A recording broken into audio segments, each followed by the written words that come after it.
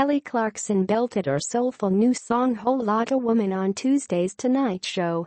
A trio backing vocalists and a small horn section joined the singer on stage to flesh out the track, which highlights her recently issued 8th LP, Meaning of Life.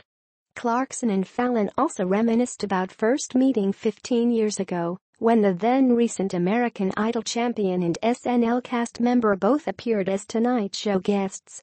The singer recalled noticing how she and Fallon shared a similar exuberance. "I thought, what is he on?" she joked. "Because your energy matches mine, my whole team was like, he's your male counterpart."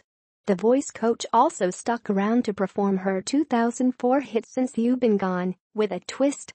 "You've probably sung all your songs like 1,000 times, so you must know them backwards and forwards," Fallon told her. "We've heard you sing forwards, and we love it. Could we hear you sing one song backwards?" The Roots backed Clarkson on the inverted version, which she sang karaoke style, reading the reversed lyrics from a prompter and laughing as she fumbled them. "Gone been you since time first before breathe can I," she belted on the chorus. "On moving so I'm you to thanks want I what get I now."